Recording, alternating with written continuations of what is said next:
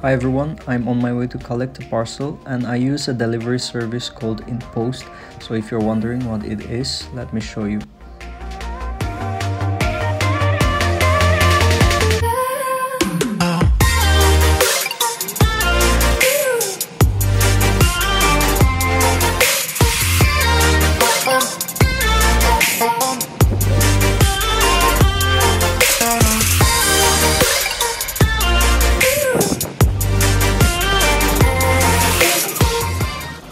This is an InPost locker site and you can either send or receive parcels using pre-generated codes.